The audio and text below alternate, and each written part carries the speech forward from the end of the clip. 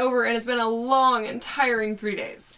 And it's really late at night right now and we're really tired. But we got so many questions, we want to try to answer as many more as we can. So rapid fire style. And go. Devin asks, does Retro have a booth presence at E3? No. Carlos asks, what happened to Project Giant, Robot Giant Guard, and Devil's Third? No clue.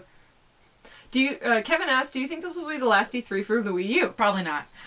Jay Aponte asks, not even a sliver of Devil's Third's info? Nope.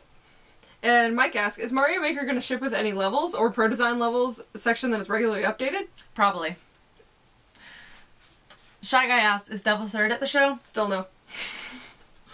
Tyler asks, is any word on the overworld for the for Triforce Heroes? Not yet. E-Jamer asks, what could possibly be cuter than an Isabella Mimo? Absolutely nothing.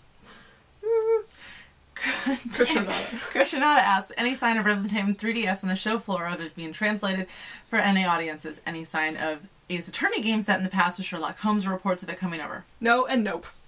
Michael A. Zulk asks, I would like you to find out when Yoshi's Woolly World will release when you are at E3 next week. October 16th. Sorry we didn't answer that sooner.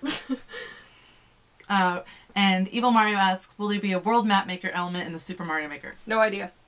Tremagus asks, why did Nintendo focus so much on spin-offs? Because the fans buy them. Chris asks, also, what's the deal with the new Animal Crossing game, or is it even Animal Crossing? Amiibo Festival? It is Animal Crossing. It's a spin-off. And that's all we've got. That's what we got.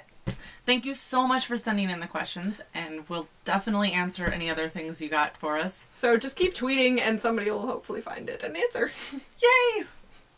Good night. Night. We're gonna go sleep now. Yeah.